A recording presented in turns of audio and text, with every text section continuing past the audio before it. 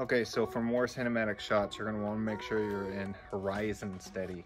So you're gonna go down to settings, camera, and then right here on EIS, make sure this is set to horizon steady. I'm already recording, so that's why I can't change it, but this is where you would wanna change it. And then I do 4K 60, horizon steady. Okay, so we're recording, we're gonna take off.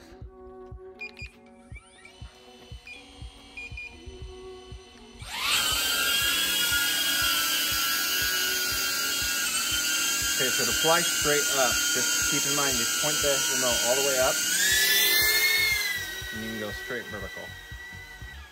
Okay, so now what we're gonna do is come down a little bit. Okay, with this motion controller, you can only fly straight. It's the camera is gonna aim the same direction that the drone is flying. Okay, so if I wanted to get a circle around this tree, I can't see it. So you're gonna want to turn on the head tracking. Swipe down, go over, head tracking. Now I can look at it. So I'm gonna start flying around it, but I'm gonna look at it. Okay, you gotta be really careful. This drone does not have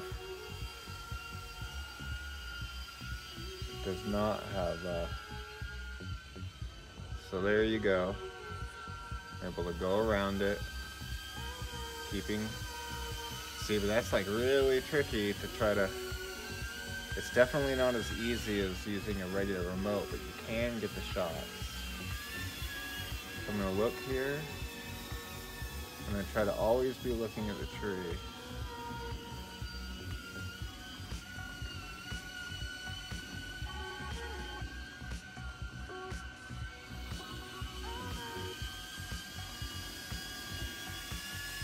Okay, now if I want to fly away backwards, what I'm going to do, see how the drone wants to fly towards the mountains. So now what I'm going to do is I'm just going to turn my head around, and now I'm going to squeeze the trigger.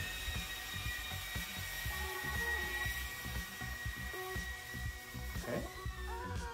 Now if I want to do a sideways shot, okay, let's say I want to do a sideways shot of the lake here. Okay, so I'm going to point the circle to the direction I want to go, and then I'm going to turn my head and then squeeze the trigger. Now in my goggle view I can see the drone's tipping,